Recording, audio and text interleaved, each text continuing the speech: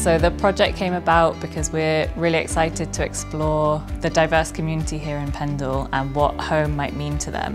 And it's a way for them to express how they feel about home and how they feel about where they live, and just using art as a way to explore the concept of home. So we've got photography, ceramics and the embroidery, and it will be all put together in a final exhibition of your work.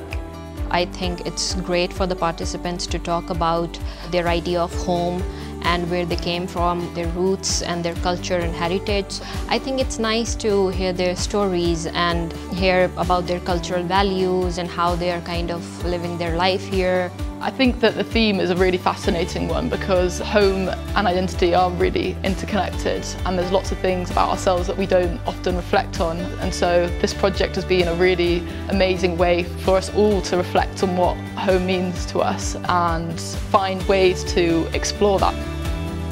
It's very easy as a white person in Nelson to walk around and make assumptions about the British Asian community, and hopefully in some small way we could show that everybody in Nelson is just an individual and we shouldn't make assumptions about anybody. This ZK art project has made me feel as though I can find some creative spark again.